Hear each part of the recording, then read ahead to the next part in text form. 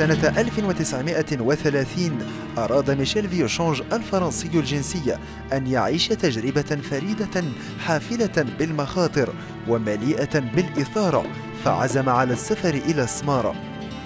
بعد ترتيبه لأمور السفر مع القائد تحدى بمدينة الصويرة، كون حوله قافلة صغيرة من 5 أشخاص يشقون الطريق الوعرة حيث لا ممر ولا مسالك، ويدللون المصاعب بحكمة وصرامة.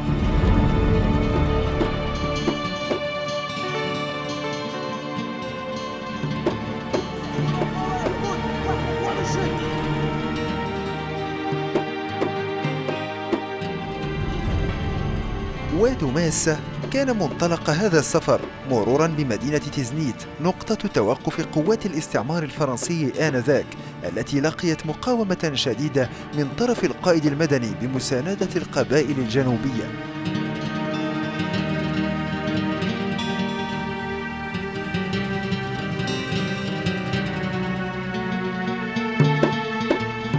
من لخصاص إلى تاجنت، مرورا بفاسك ثم البرج، محطات استطاعت أن تدخل التاريخ بفضل جهود أشخاص تقاسموا حلما واحدا: السمارة.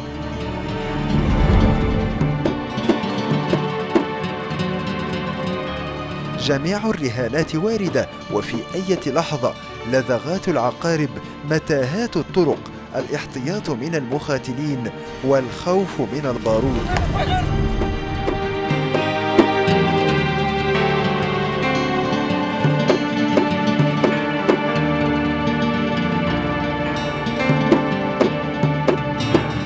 كانت القافلة تسافر بالليل، وجميع مراحل السفر الخطير جرت وسط خلاء قفار.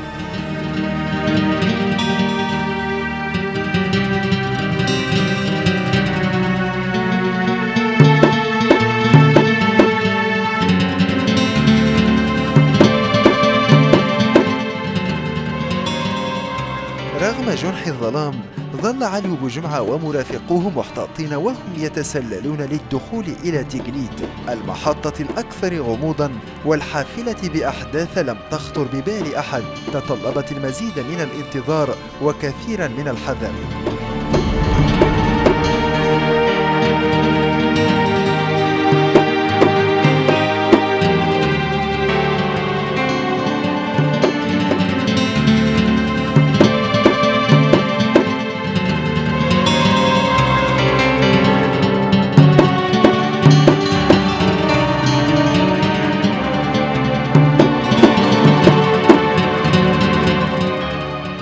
يؤرخ السكان المحليون سنة مرور ميشيل ڤيوشانج بتيگليت بعام النجوم، حيث يتحدثون عن حدوث ظاهرة طبيعية خرج الجميع إثرها لمشاهدة السماء التي كانت تتلألأ بالنجوم السيارة المتساقطة.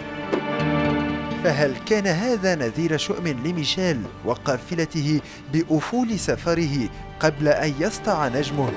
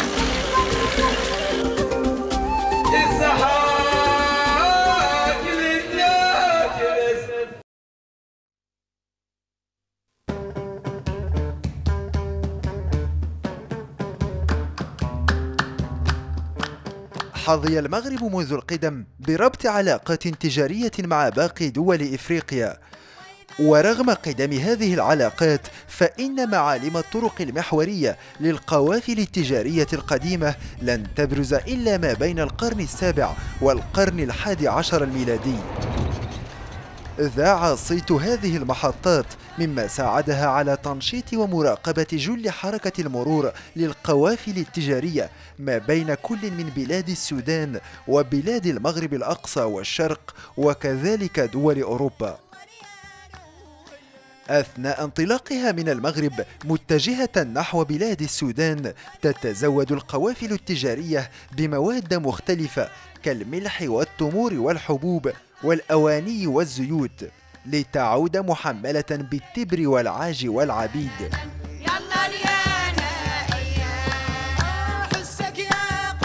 العديد من المحاور التجارية أسست دعائم ثرواتها باستفادتها من تجارة القوافل والمقايضة، حيث كانت عملة التبادل المتداولة آنذاك هي قطع من الملح تجمع على شكل كومة محكمة ومتراصة تقدم مقابل قطع ذهبية كانت تشحن في أكياس من الجلد.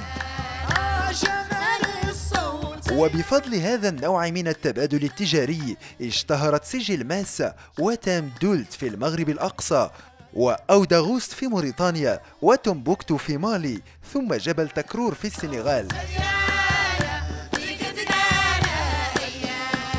جميع هذه المدن فرضت سلطانها كعواصم تجارية وسادت على تنشيط ومراقبة جل العمليات التجارية للقوافل التي لم تكن لتغفل وجود واحة تيگليت كموقع استراتيجي مهم.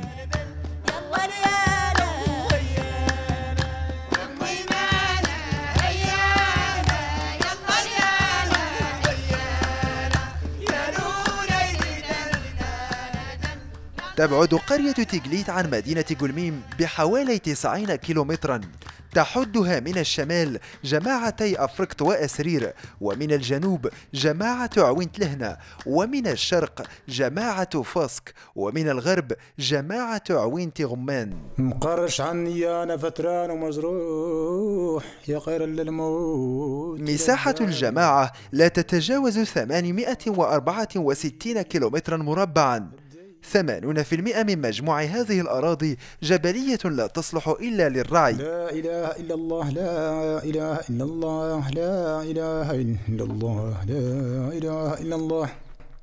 تعرف المواسم الفلاحية سنة واحدة جيدة و5 سنوات متوسطة كل عقد من الزمان، لأن مناخها صحراوي وشبه جاف. الأحباب المتعدلين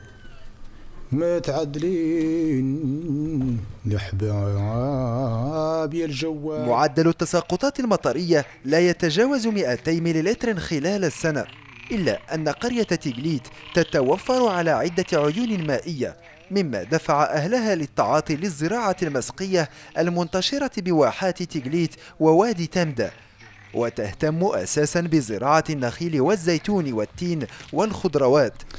تماتد الصغارا عيت تخسر تخمام وعيت تخمام يعود لكم تلوان. لا إله إلا الله، لا إله إلا الله، لا إله إلا الله. يوم دخول قافلة ڤيوشانج إلى تيگليت لم تكن قائمة آنذاك سوى 5 بنايات، والعبد لقاد مولاه. ولا شك أن تواجدها في خط محوري لمرور القوافل التجارية جعلها تنسج علاقات وأحداث قد تكون عادت بالنفع على السكان الأصليين.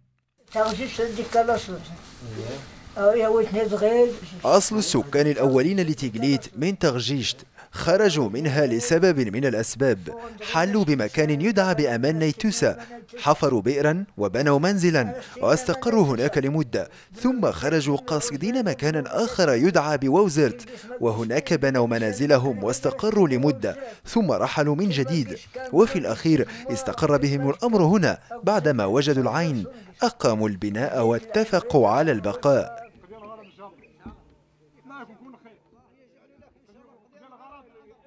الحروب المباغثة الناشبة بين الأفراد والقبائل لم تكن لتجعل المسافر إلى هذه الأراضي في منأى عن المخاطر. آيت الأحسن هم الذين كانوا يتسلطون على تيگليت. مرة باغث التيگليتيون نفرا من قبيلة آيت ياسين وأيتبوه في مكان يدعى جير، فطردوهم إلى أن اختفوا. فقام علي مولود واستدعى آيت النص، وهو اسم يطلق على كل من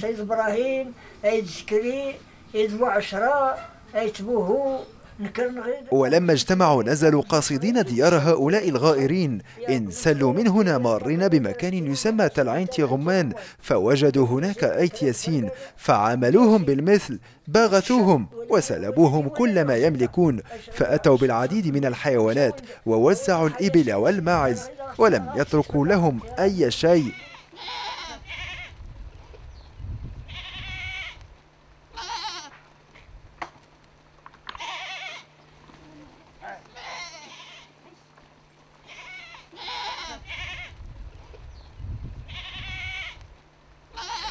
Pour arriver à Tiégléit, le Maboul et le Shibani n'ont pas voulu le faire entrer directement à Tiégléit, évidemment, ça aurait éveillé des soupçons. قبل الوصول إلى تيگليت تجنب المهبول والشيباني الدخول مباشرة إلى القرية تفاديا للشكوك، لذلك لم يستأنفوا سفرهم عبر الممر المؤدي مباشرة إلى تيگليت. آنذاك لم تكن الطرق، وكانت تعوض ببعض المسالك التي تسمى بالمشبوك. على بعد 4 أو 5 كيلومترات انحرفوا جهة اليمين متسلقين وهدا يسمى بوهد إزدار. كان صعود الهضبة صعبا، وكان ميشيل ڤيوشانج يمتطي حمارا وكاد أن يسقط مرات عديدة، وقد أشار في مذكراته إلى هذه المحطة واعتبرها من أصعب حلقات سفره الشاق والمضني. بعد صعود هضبة إزدار شرعوا في الهبوط متجهين نحو الجهة الشمالية لتيگليت، حيث سيختبئون وسط غيضة من أشجار النخيل في انتظار عودة الشيباني الذي ذهب إلى القرية لتسهيل الإقامة وتسوية الأمور. عاد الشيباني ليرافق الجميع إلى منزله الذي لا يزال متواجدا على مشارف مدخل تيگليت، وسيقضي ميشيل ڤيوشانج أولى لياليه بتيگليت في منزل الشيباني. كان ميشيل يعلم أنه متواجد في تيگليت، إلا أنه يجهل ما سيؤول إليه مصيره بعد هذه المحطة. لا إله إلا الله، لا إله إلا الله، لا إله إلا الله، لا إله إلا الله، لا إله إلا الله. سكان تيگليت صغارا وكبارا يعلمون اليوم بقصة ميشيل ڤيوشانج ويعتبرونها أسطورة القرية، ورغم مرور أكثر من 70 سنة عن حدوثها إلا أنهم ما يزالون يتحدثون عن أدق التفاصيل كأن الحدث وقع بالأمس القريب. غير كنا بغيد هاتي غير ريكا زيد أربن هوتين شو من تحانوتان ما شو من تحانوتان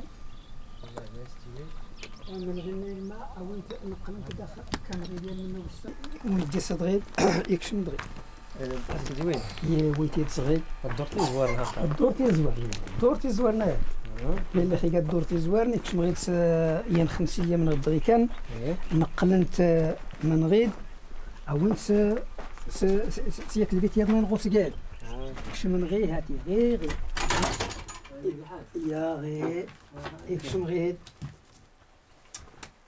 هايتي هو اللي خي كش من غيد كغاديان 1930 يموند علي بوجمعة دروميان كيم دغي هاتي رايتني.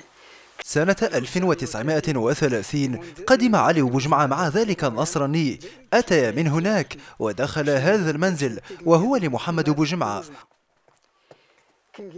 قضى الفرنسي ها هنا بضعة أيام، ثم رآه أحد الرجال عبر إحدى هذه الثقب، ولما كشف أمره حولوه من هذه الغرفة إلى منزل آخر هناك.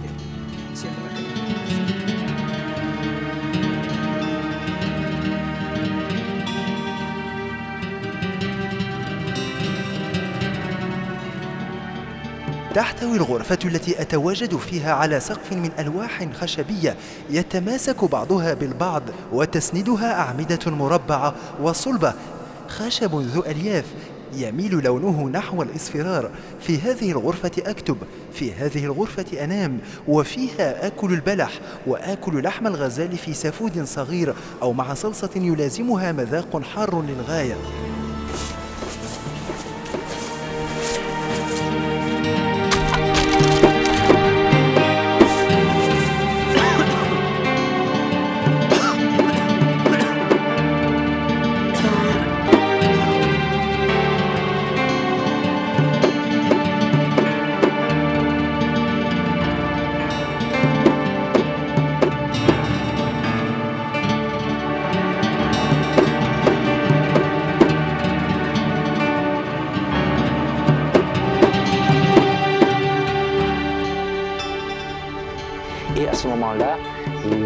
في تلك اللحظة كان أحد سكان تيگليت يطل على الغرفة من الخارج مستغلا ثقب الباب.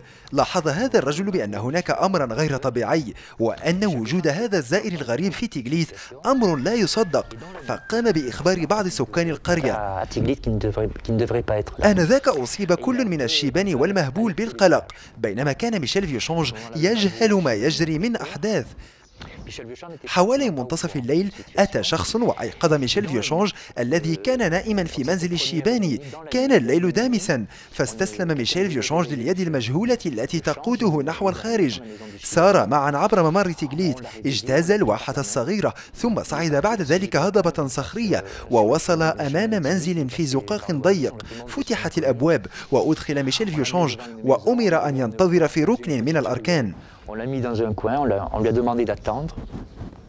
مرت حوالي ساعة، فقدم شخص تناول ميشيل من يده واقتاده عبر ممر ضيق. اجتاز بعد ذلك فناء، صعد سلما، ثم وجد نفسه أخيرا داخل غرفة. إنه لعجيب هذا السفر وسط ظلام حالك بمرافقة هذه اليد التي يجهل ميشيل من يكون صاحبها وإلى أين تمضي به. كان مضطرا لأن يثق ثقة عمياء في مرافقيه.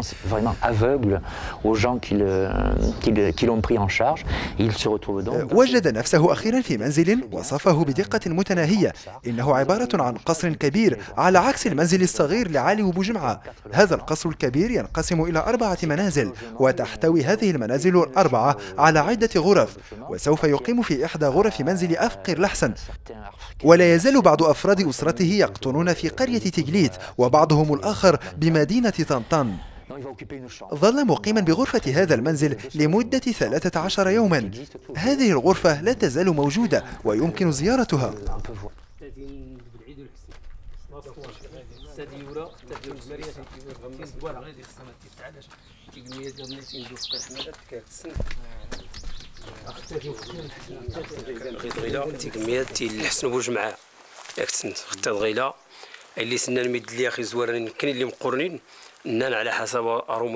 هذا هو منزل السيد لحسن بوجمعة. حسب رواية أجدادنا فإنهم يتفقون جميعا بأن ذلك الأجنبي قد أقام في تلك الغرفة هناك، ولكنه سبق بالإقامة في رزامة قبل مجيئه إلى هنا. لبث فيها يوما أو يومين، ثم خافوا أن ينكشف أمره أو يراه أحد الأعيان فيهلك، خاصة أن الوطنيين يبطشون بكل الأجانب ويحاربونهم لمنعهم من الوصول إلى هذه المناطق. لذلك أتوا به إلى هذا المنزل وأخفوه في تلك الغرفة هناك.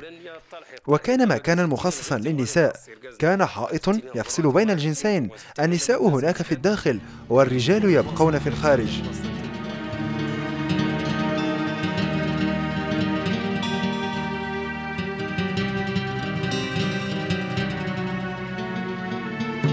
داخل هذه الغرفة كنت أعالج جرح قدمي الذي ازداد اتساعا. ضمدته بصباغة اليود الصافية. لازمني حر الآلام لمدة 2 ساعات، ولكنني أظن أن الجرح سيندمل نهائيا. سأكون آسفا على الذهاب إلى السمارة ماشيا على قدماي.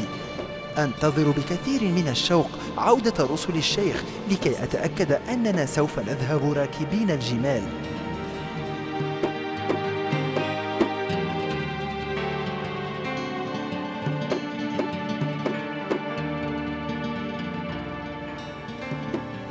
Voilà, donc Michel Vieuchange est à Tiglيت. Il est arrivé avec cette caravane. ميشيل فيوشانج متواجد في تيگليت بمعية مرافقيه، وعليه أن يفكر في طريقة للوصول إلى سمارة. لا يستطيع أن يظهر لأحد، إلا أنه كان قد سلم مبلغا من المال إلى القائد حدو، الذي سلمه بدوره لأحمد المهبول من أجل تنظيم بقية السفر انطلاقا من تيگليت. سيحدث أثناء ذلك تفاوض بين كل من أحمد المهبول وشيخ تيگليت عالي ومولود، الذي سوف يختار مرافقين ذو خبرة بمسالك الصحراء يخرجون مع ميشيل فيوشانج من تيگليت ويعبرون به وادي ضرعة ويلازموه حتى سمارة. وهذه المهمة لا يمكن أن يقوم بها سوى المنتمون إلى القبائل الصحراوية، لأن أهل وادي ضرعة لم يكونوا بعد يعرفون سمارة. وهكذا سيشرع شيخ تيگليت عالي ومولود البحث في المناطق المجاورة عن رجال قادرين على حماية مجموعة ميشيل فيوشانج إلى أن يصل إلى سمارة، دون أن ينسوا بأنه مسيحي ويرغب الدخول إلى مدينة مقدسة. عالي ومولود شيخ تيگليت الشخصية الثانية المنظمة لسفر فيوشانج بعد القائد حدو، منشغل بأمر هذا الفرنسي. فهل سينجح في إيجاد تنظيم محكم يوفر لميشيل الأمن من أجل الوصول إلى سمارة؟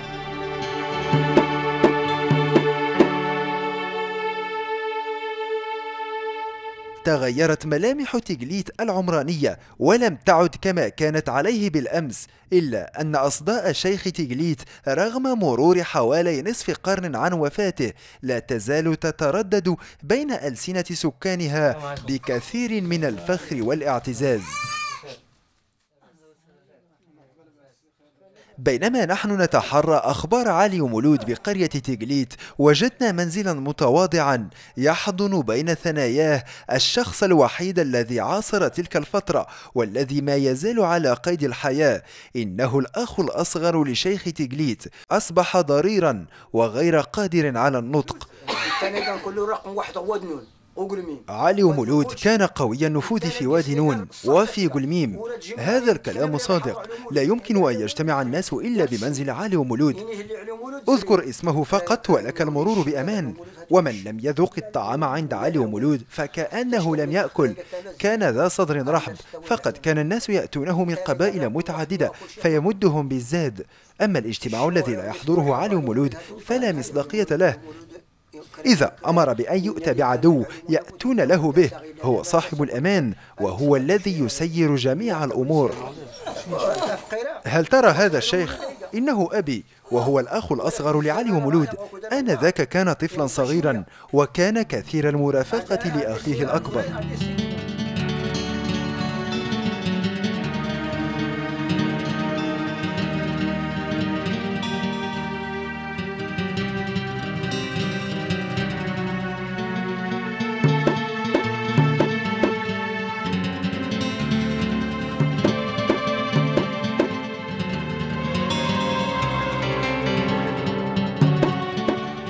هذه الليلة مؤرقة.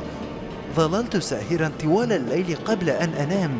كنت كثير التفكير في سمارة، وشيئا فشيئا يزداد يقيني في النجاح والوصول إلى غاية المنشودة. أشعر بأنني مستعد لبذل ما في وسعي، أن أظل ماشيا لمدة 7 أو 10 أيام دون توقف لو تطلب مني الأمر ذلك.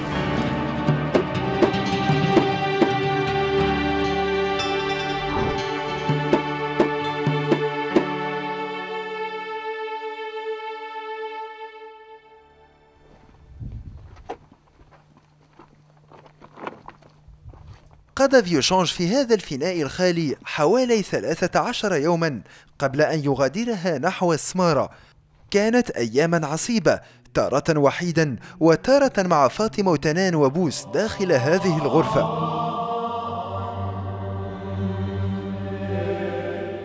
كان سلوانه الوحيد هو كتابة جزئيات هذه المغامرة. هذه الغرف جميعها من قالب واحد، أسقفة ذات ألواح مفحمة، وغالبا ما تكون جدا منحدرة لا تسمح بالوقوف.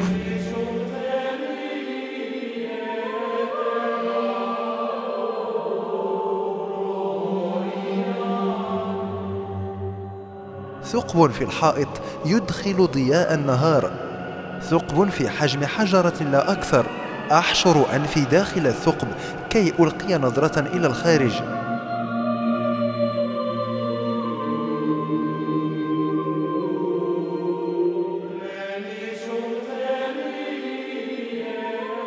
التقط ڤيوشانج صورا قليلة أثناء مكوثه بهذه الغرفة. من هذا المنفذ أخذ صورة لمنظر خارجي للجهة الغربية لتيگليت.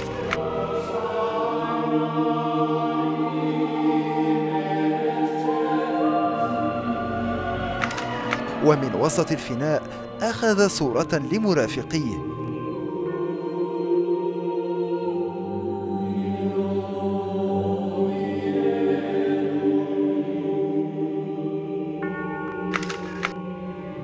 وبمساعدة المهبول أخذت لميشيل هذه الصورة.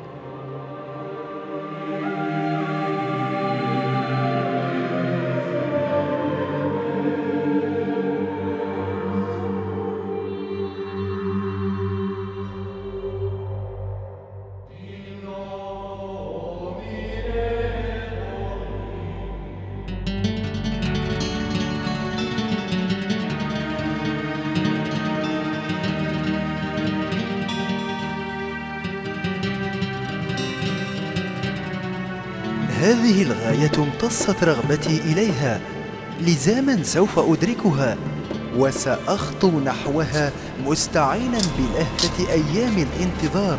سي توا شيباني. سي كوا سا؟ تيني شيميك تيني. تيني ميرسي. ميرسي شيباني. تري جونتي. سأخطو بكل ما اختمر في داخلي من شوق منذ الولادة الأولى. اليوم مهلل بالفرح، فرح مشع يذكي نشاطي، فرح يزهر منبثقا تحت رسم خطى قدماي.